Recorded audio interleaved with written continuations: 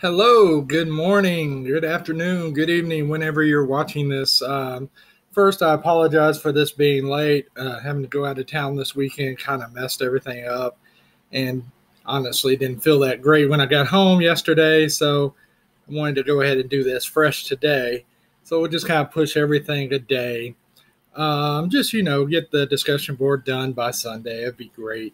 Um, so what today's topic is one of my favorites, actually. It's imperialism. And we'll kind of go through the beginnings of American imperialism. I'll actually have a couple of John Oliver videos for you, which are quite humorous. And we'll kind of tell you about our territories then versus now. Well, then versus 5, 6 years ago. Um, so, when we talked about the industrial age and the Gilded Age, we talked about the emergence of international businesses, and that's really what's going to drive imperialism, is the desire to kind of go out and increase America's share of the profits in the world market. So, first thing to note is imperialism is nothing new. We obviously started as an imperial colony of Great Britain. But Europe had been in the imperial game for centuries, in Africa and Asia and North America and South America, and we're really very, very late to this party. There had been kind of a desire in this country, going back to George Washington, to not get entangled in foreign affairs. Well, as our business interests increase, that becomes less and less likely. And so the first place that we're going to get involved will actually be Cuba. Cuba at the time was under Spanish rule. Spain had become kind of an imperial power starting about 1800. Spain is kind of interesting. It starts out as a great world power in 1600. Really, I guess they controlled Cuba before 1800, but they're really kind of one of the first to get out there. And they kind of hit their apex, and then they'd been in decline pretty much since then. In fact, by this point that we're getting involved in Cuba, Spain really isn't a great power anymore. Spain is more of second or third rate power. So, what's going on in Cuba in the late 1800s? Well, a lot of Cubans were not enjoying Spanish rule.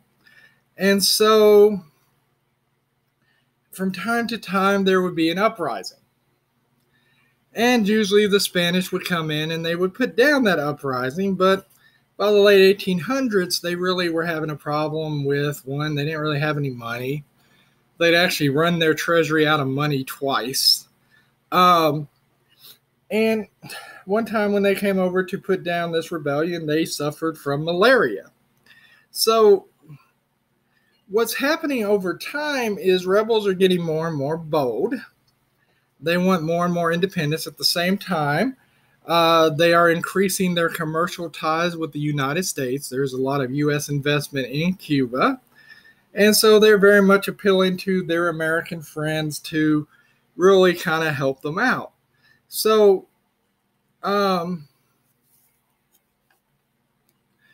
what ultimately happens, let me make sure I got these in the right order. There we go. Okay, I do. So basically what happens is Spain offers the rebels limited rule, limited self-rule, saying, okay, we'll give you some autonomy. Well, for those who wanted the Spanish off of their necks, that was not good enough.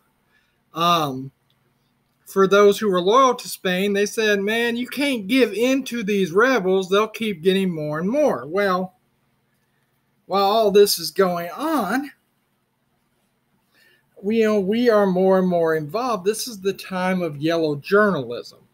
Yellow journalism, Joseph Pulitzer and Hearst. Um, Joseph Pulitzer starts yellow journalism, which was this desire to sell newspapers by telling outrageous, even sometimes false stories. Uh, it is the original fake news. In fact, here's an extra credit for you. You can either find a political cartoon about imperialism and explain what it is, or you can find an example of yellow journalism and explain why it's yellow journalism. So what's going on is Pulitzer and William Randolph Hearst in New York, they're the ones competing in yellow journalism, and the term yellow journalism comes from a character called the Yellow Kid. I'll show you that in a supplemental document. Very racist caricature.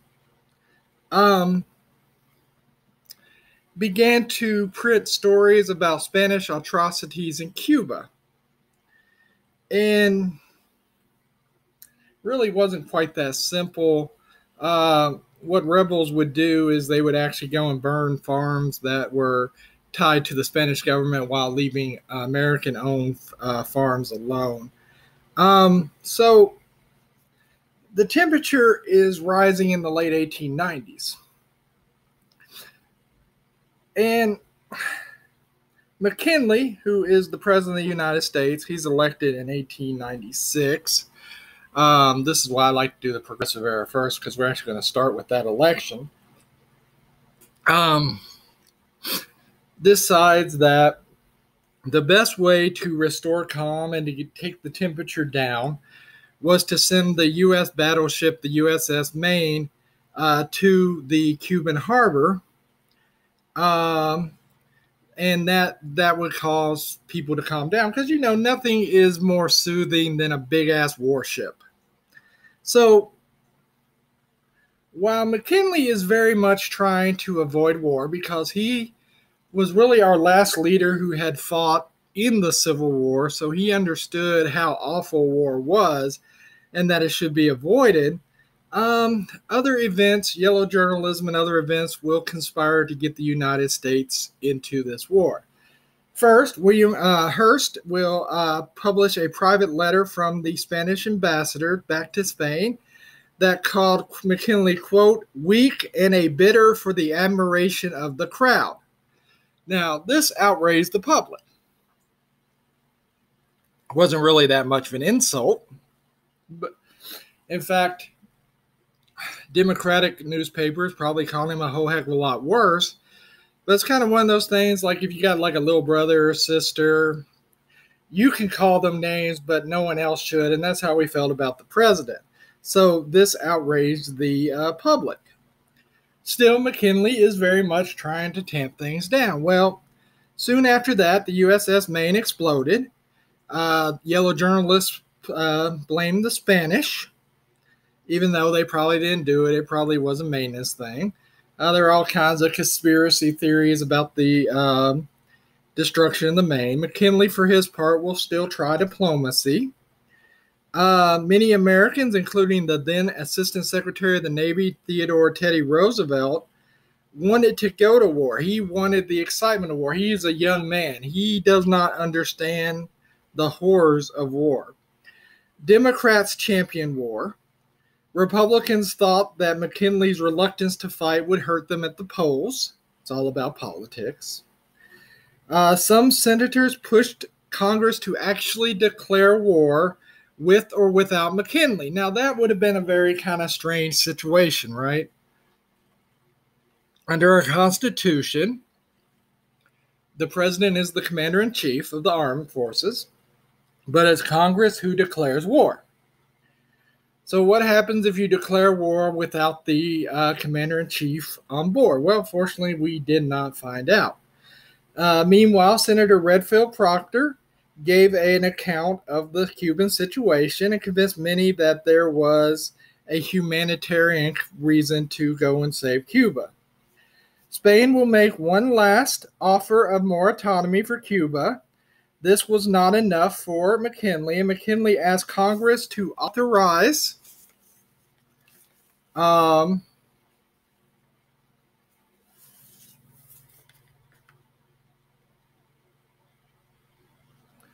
Excuse me. Let me back up just a little bit. Got things a little bit out of order. Um, Now, before we get to the actual fighting, I apologize. One thing that that we learned from Redfield Proctor and others is that the Spanish government, under a general named Weyler, began to herd people into camps and destroyed their farms. This was called reconcentration. 100,000 Cubans were actually killed. Americans saw this as uncivilized and illegal. The Yellow Press reported more and more sensationalized stories from Cuba. Uh, to kind of talk about yellow journalism a little bit, it begins in the 1800s with Joseph Pulitzer. He used melodramatic, partly fictitious stories in his newspapers, the New York World.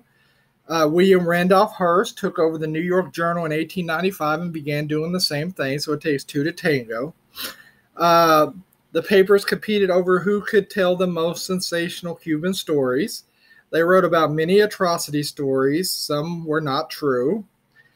They helped the public visualize the brutality of the Spanish. In fact, Hearst actually sent an artist to Cuba in order to be there to draw pictures about the fighting. There's probably an apocryphal story that says the artist wrote Hearst back and said, "I don't think anything's going to happen here. Can I come home?" And Hearst supposedly replied to him, quote, "You furnish the pictures and I will furnish the war." Meaning that he would make sure to conspire that the war would actually take place. That may be apocryphal, may not be exactly true, but it kind of shows the mindset of yellow journalism. So McKinley, as I said, first tried to use diplomacy. In 1897, the Spanish actually did read their reconcentration policy and allowed the peasants to go back to their burnt-out farms, and did announce a plan for limited Cuban self-government. This led to, as I mentioned before, conflict, protests from both sides. Those who wanted to be free wanted total and complete freedom, while those who supported Spain said that's just not enough. So finally, after the Maine explodes, and we talked about, how everybody wants to go to war but finally, McKinley says he asks Congress for a declaration to fight without, authorization of force, to fight the Spanish in Cuba without declaring war. So Congress authorized force on April 24th, 1898.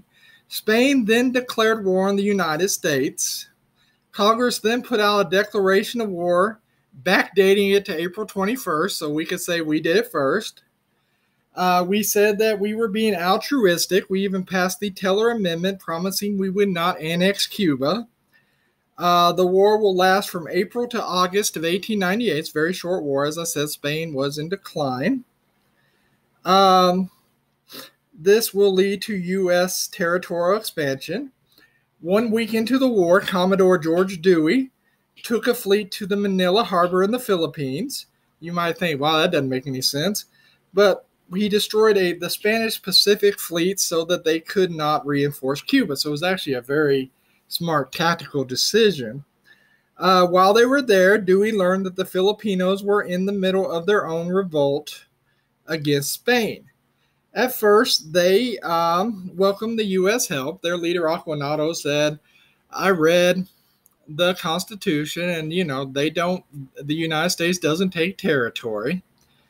Let me tell you how well that worked out. The next war we're going to talk about is called the Philippine-American War. We also will use the fog of war to settle the Hawaii question. See, American interests have been in Hawaii for a while, And the leader of Hawaii, we called her Queen Lily. I'm not going to try to pronounce her full name because I can't. The Navy established a naval base at Pearl Harbor. As more and more American business interests entered into Hawaii, they felt like they weren't getting treated correctly. So, with the help of the U.S. military, they staged a coup in 1891 and immediately asked Congress to annex Hawaii. Well, in 1893, it comes before Congress. Congress refuses to annex Hawaii because of the controversy and basically overthrowing the Queen for no good reason. In 1892, in 1897, Congress again voted down annexation. Finally, in 1898, they changed their mind during the conflict with Spain, and we assumed control of Hawaii on July 7th, 1898. So that's how we got Hawaii. It was annexed through a joint resolution of Congress. We appointed a territorial legislature, and in 1900 gave them the right to form their own territorial legislature.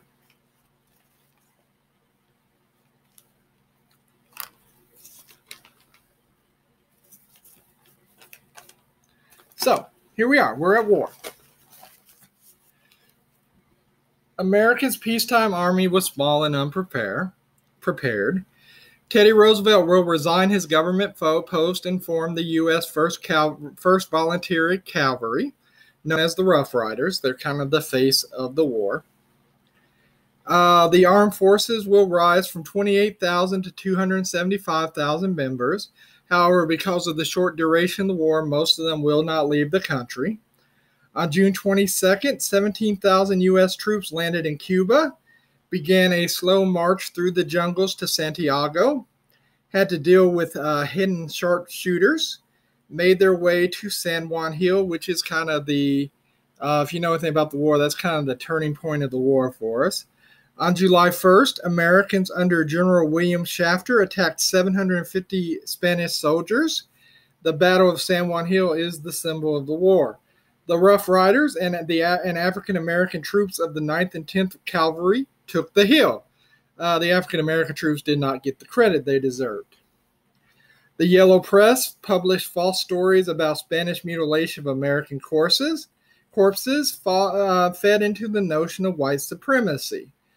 We were able to take the hill due to the new Gatling machine gun, and then we decided to lay siege to the city of Santiago.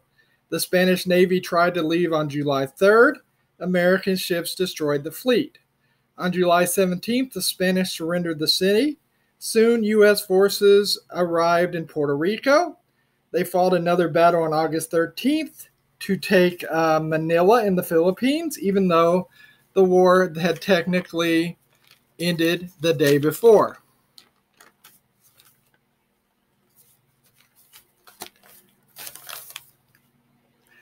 Many Americans in this war will die from malaria. The Surgeon General actually turned to female nurses to work with the military. 1,500 nurses worked with Army doctors at home and abroad. 385 Americans were killed in combat. 2,000 died from disease. The peace treaty on December 10th, 1898, the Treaty of Paris, another one of those. Spain gave up its claim to Cuba. The U.S. received Puerto Rico and Guam and gave Spain $20 million, I guess, for Guam and Puerto Rico. The Philippines was also ceded to the United States. We now had to determine how to deal with the Philippines. Cuba will be independent but controlled by the United States. The Platt Amendment passed in 1901 said Cuba had to give us a military base. That's Guantanamo Bay. We still have it now. It is controversial.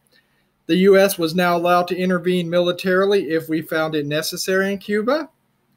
Cuba could not sign other treaties without the permission of the United States. We will repeal the Platt Amendment in 1924. McKinley will win re-election in 1900 with Roosevelt as his running mate. They ran on American power and prosperity, and we see the beginnings of the American Empire. The Senate approves the Treaty of Paris by 10 votes, and we began to vote on what to do about the Philippines, whether or not we should annex them. However, that will become moot because the Filipinos will rebel against American rule.